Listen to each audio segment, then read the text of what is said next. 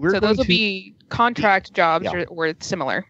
We're in a, as they say just recently on Business Insider, we're in a gig economy. Yeah, I read that article. Yeah, that was a disturbing article, actually. Mm-hmm. But accurate. And I'm a freelancer, so... Yeah. You know all about it. No, okay. It's a gig economy. It's moving more and more towards that as the traditional notions of American society and the American dream go by the wayside due to confluence of factors of politics and technology. Mm-hmm. And, a lot of the gig economy and the freelance world is, it used to be that as a freelancer, you can, and you still can, make a considerable amount of money, but that's no longer the norm. You have sites like Fiverr, which I contracted through for a while, where you basically allow yourself to be contracted for a service for $5.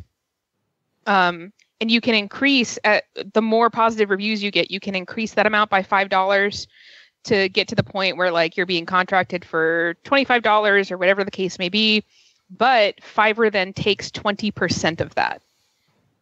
So after you've developed a reputation on your lonesome, then the site takes a cut of your profits. Yes, they take 20%. So if you made $5, you get $4. And it's a flat rate as opposed to a graduating or declining rate, which is bad. And those are the sites that most people start off on now. Yeah. Because it provides a marketplace. The barrier to entry is so low. Anyone it provides a marketplace, but like it's exploitative. Especially for anybody who's got any creative skill. Like I used to offer like editing services or ghostwriting services through Fiverr. And I was barely making anything, but at the time it was supplementary income. But it still was, when you look at what freelancers who have a client base already are able to charge and what they should be charging, and then you look at what you make on Fiverr and on markets like it, because there's a ton of them. Mm-hmm. There's a ton of them where you have to bid for jobs. Yeah. It's just exploitative. It's obscenely exploitative. And then if you were getting say Fiverr takes the 20%, and then you were getting your funds transferred to PayPal because it happens instantaneously rather than like 3 to 5 days for a bank transfer, then PayPal takes a fee. Yeah, and you get nickel and dime to death. Yeah. Yeah. All the middlemen are taking... The individual consumer does, and all it does is move the money up. Well, it shifts it around. Certainly, the larger companies are aggregating more of those microtransactions, so they're going to be the ones that get ahead. Well, it's not the all the consumer roads that's are paying slowly.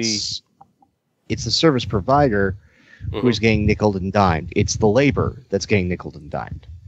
Yeah, the management and the guys at the very top aren't getting nickeled and dimed, and the consumer, because of the flat fees. Mm-hmm. And the only way that you can charge more is through review. Mm-hmm. The consumer knows what they're getting. You can either take a risk on somebody that you're going to pay next to nothing, or you can look for somebody who's reputable and pay them a higher fee. Not necessarily what the work is worth. This is a very much economy that has been driven by the internet giving everything away for free for so long. Because people think that they don't need to pay for anything. And it's very consumer attractive because Dan was saying, the consumer knows exactly what they're paying. They're paying $5. The laborer doesn't always know what they're going to make from that, because the PayPal fee, for example, varies depending on the amount that you pull in for the week. It's a flat percentage, but how much of that is going to be deducted from your pay, unless, we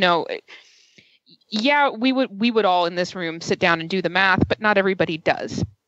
You know what I mean? Yeah. So it's very consumer attractive, which again, it brings in a bigger consumer base, which it doesn't benefit the laborer. It only benefits the people who are running Fiverr and the people who are... And the laborers are competing with each other.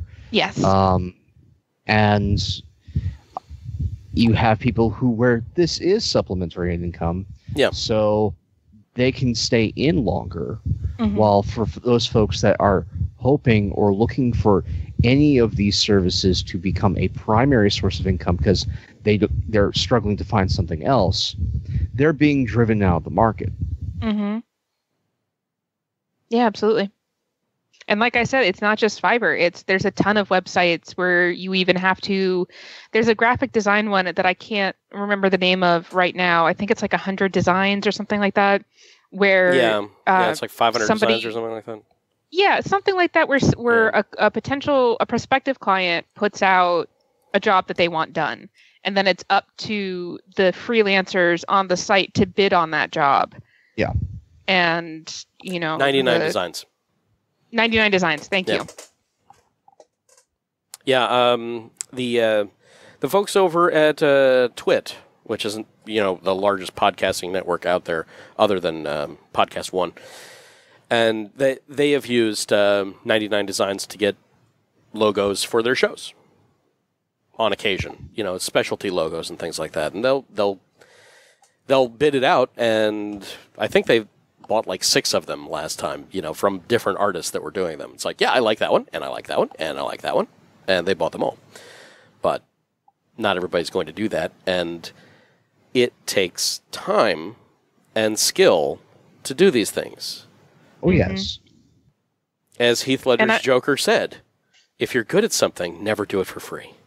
And it's something that you will even, we're already seeing it in the literary world. I've talked about Kindle Unlimited before, but I'll just very briefly sum up how it relates to this, is that it's a subscription-based service kind of like Netflix, where you pay $9.99 a month to read as many Kindle Unlimited books as you want. And that is starting to drive down the price of novels that are not in programs like this, because they want to be able to compete with the buffet option. Yeah. And so whereas it was, and not that long ago, I'm talking like maybe 3 to 5 years ago, it was very easy to make a living as a self-published author in the right genres, in the popular ones. You can't do that anymore. Every month, there's some new thing that Amazon rolls out that takes money away from the author while keeping the price the same or lower for the consumer and the profit margin higher for Amazon itself. Because they're able to attract more consumers. Yes. And that's what they'll guarantee monthly income. Right. So, yeah, but at this point, what they're doing is they're then going to drive down the quality of the product that they're selling in mass. Yes, they already have. Yeah. But it takes a while for the market to correct. Yeah. That's true. And that while, especially nowadays, can be a couple of years. And to be honest, and that's consumers, for the most part, are not worried about the lowering of quality because of the buffet option. Because they can, if they get, a quarter of the way through a book and say, this is bullshit, this is crap, they can just toss that off their Kindle and grab a new one at no additional cost to them. Right. And so, what Amazon is doing is they're looking at the percentage of the book that gets read. Yes. Right. And that's what they're paying. Authors are paid by the page read. Yeah. Is the thing. And that amount varies from month to month, depending on how much Amazon decides to put into the Kindle Unlimited fund. They're partially funding it. So it's dependent on how much they decide to put in there, and then that's distributed amongst all authors for pages read. So we're talking about it, ever since the program rolled out, I believe it's been less than half a cent per page read. I think the last one was 0.047. 0.047. Yeah. So a little less than half a cent. A page read. Per page read. Yep. And readers aren't likely to balk at the system because I mean, why would they? They don't have any incentive to do so. They're getting exactly what they want. Yeah. Mm-hmm. Time being, they're getting exactly what they want. Mm-hmm. So what Amazon's going to have to do is add in more legacy works, things that have already been done at high quality.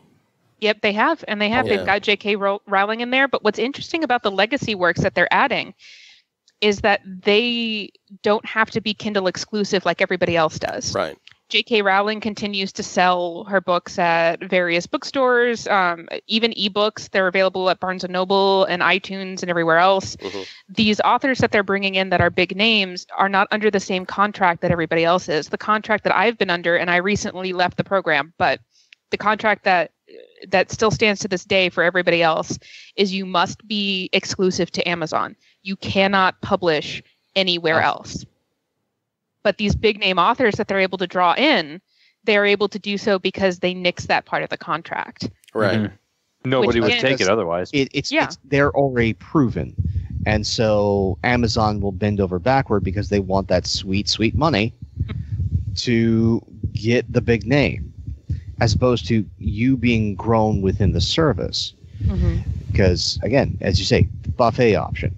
Yep. Yeah, we have prime rib. That's on Sunday. But the rest of the time, we've got the rest of this stuff. But are they on charging Sunday. $5 a book What do you mean? for Kindle books? It depends. If you're in Kindle Unlimited, you're just paying the flat fee. But right now, the average novel price for an ebook is $2.99 to $3.99. And we're seeing more and more, like, and I mean, because I consult with other authors constantly, like a huge network of other authors, specifically in the romance genre. And the reason why is because that is the highest selling genre across the board. And every single one of them says that they're seeing the novel price driven down from $2.99 to 99 cents. Ugh. And this is where unions become a necessity. Right, yeah, Right. but try to manage some collective bargaining on I was independent just about authors. to say, try to get self-publishers to organize. Yeah. I've tried. Yeah. I've tried. Selena Kitt has tried. Selena Kitt is, I mean, she's huge. She publishes. She has her own publishing company. She's tried.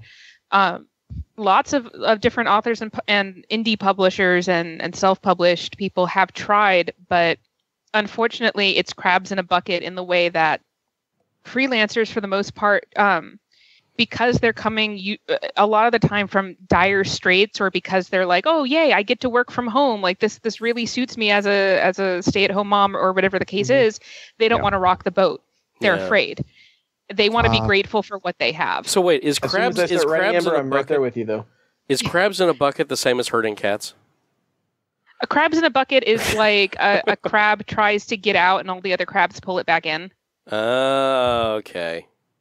I had not heard that phrase. Okay. Yeah, as soon as I start writing and start doing independent publishing myself, I am right there with you about forming a union. I will be right there beside you. Excellent. There'll be literally dozens of us. Oh, the Yay, dozens. Well, The dirty dozens. that usually causes a problem in the formation. Well, I mean, of unions.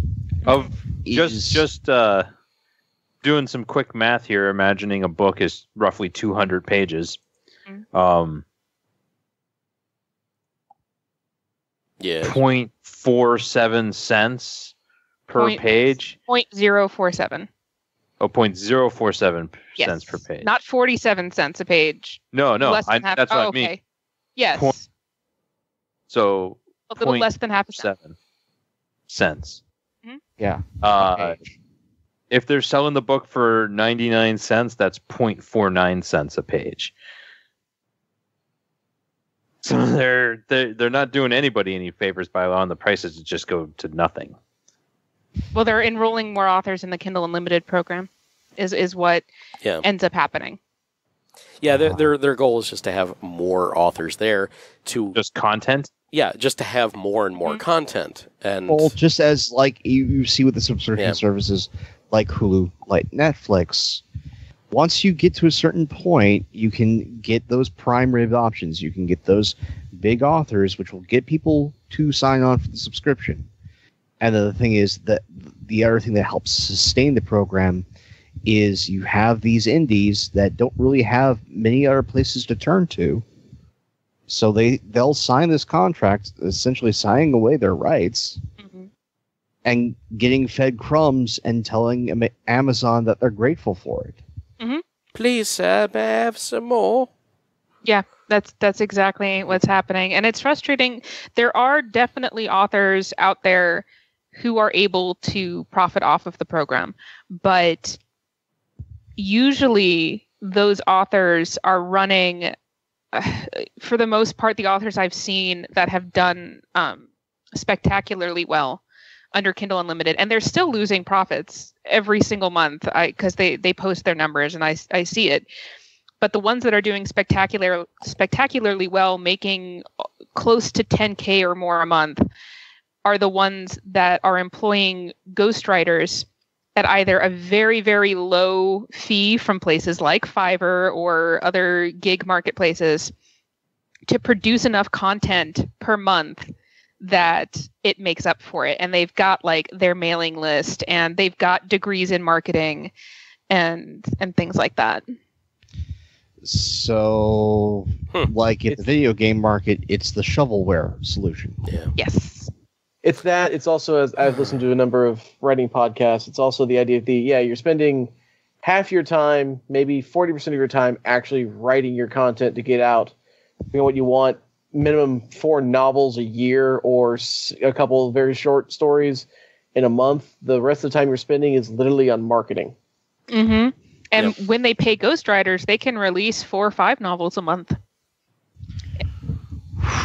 If the rate is low enough, why not? Yeah. So, if I was editing the podcast, this entire section on authorship would go in another segment, because this is definitely, we segued from robots taking over the world. Well, robot delivery systems to Amazon giant taking over the world. corporations. And, it's valid because Amazon's also working on drone delivery too. So, yeah, it segues. Yeah, but it was a statement on the gig, the nature of the gig and how it's exploitative. Yeah. So that's where we are. And it definitely, I think, do you want Blade Runner? Because this is probably how you get Blade Runner. Nexus 6 ghostwriters. Yeah, the decline into that. Yeah, you're going to have to buy replicants in order for them to write for you, or something. I don't know. So back on to science.